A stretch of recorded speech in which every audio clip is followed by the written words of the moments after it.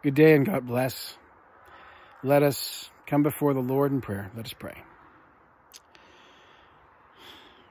Lord, we thank you for your day and what we are about to recognize in it. And we hope to seek and to know you in all that we're doing and all that we're making life about. And so, Lord, we ask that you will bless our time, bless our understanding, and as we share your word, bless our sharing it forward. Maybe it won't be the lesson that I teach, but something that comes to mind that's inspired by your Holy Spirit that engages us in more ways.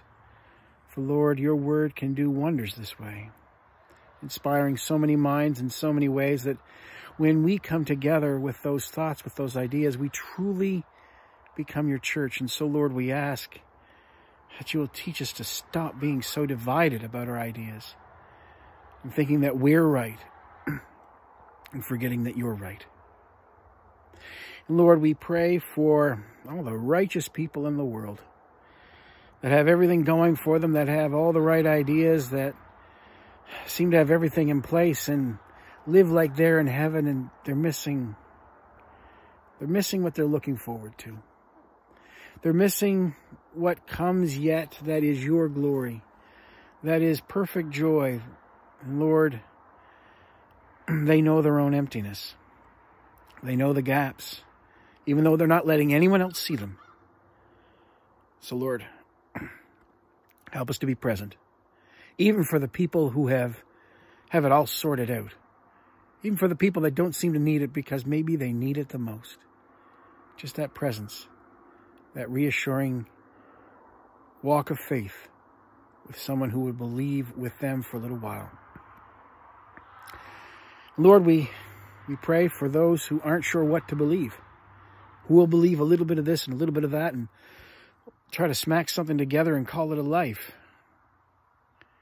Lord, the fragility of that and the way it doesn't speak from your Spirit and is lost to your word. Lord, open their eyes, open their hearts.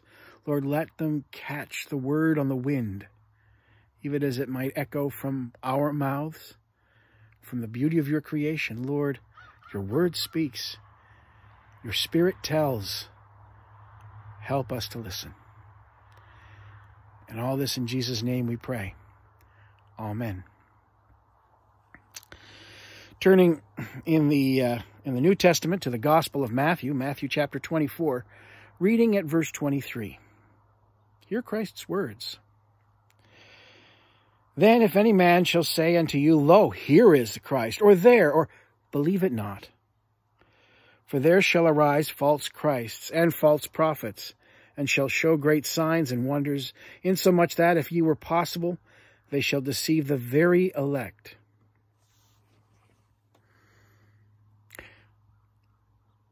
So often, you'll hear from the church, this is the word of the Lord. You'll hear from ministers, I speak in Christ's name. And then they contradict each other. Who is speaking in Christ's name? Is it the one with the most convincing argument, the greatest charisma? Perhaps it's the one who has the most backers, the popular trend, the most suitable format to the crowd they're speaking. If people go about claiming that they have the word of the Lord, then be wary. Because that's not the point. That's not ministry, is to preach yourself as one who has the word of the Lord, but to preach as best you can and let the word of the Lord speak. And to let God speak for himself. And to not let your agendas, the real fight of ministry is not to come up with the best arguments, but to make sure that your arguments do not interfere with what God is saying. You don't have to prove the point.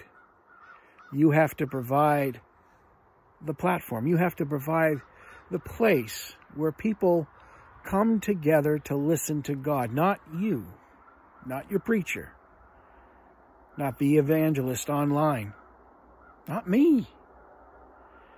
This morning, I hope we've gathered not to listen to me, but to listen for God. To be given that peace of mind that calls on us to not listen for, oh, this person speaking for Christ and that person speaking for Christ and this person speaking for Christ.